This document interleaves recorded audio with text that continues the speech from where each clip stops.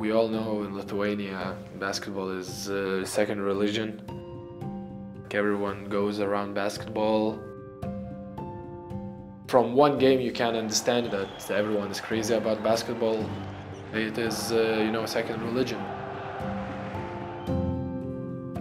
Everyone believes, and basketball is, I think, best thing to happen to our country. Born in a nation that lives and breathes the sport, Rokas Jokubaitis is establishing himself as one of the brightest prospects on the continent.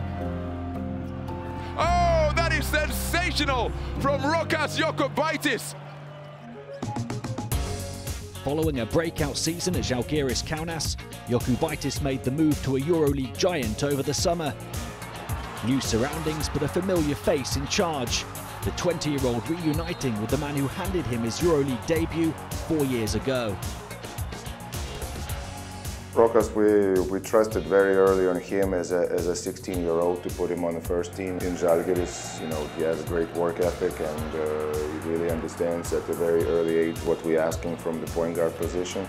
A lot of things I have to thank for Coach Jasikevicius, because he taught me a lot of stuff.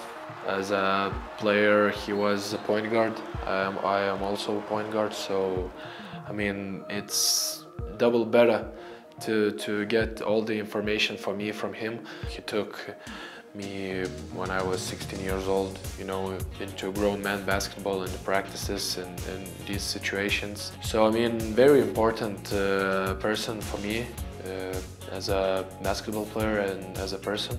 I think we as Lithuanians, we had major problems with guard play in the last 10 years or so. I think Rokas is a good step in that direction. Hopefully, he can be one of the most important players in the national team for years to come.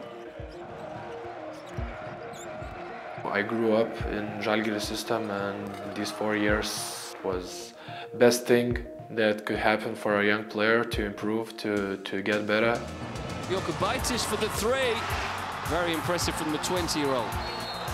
Of course, in Lithuania, everyone's dream is Žalgiris Kaunas. All over the Europe, it is Barcelona. So, sometimes, I catch myself thinking, wow, I made it to Barcelona. Kid from Lithuania, didn't expect at all to be here, and one day came and I'm signing for a Barca, so incredible feeling, and it's hard to explain by words, but amazing feeling.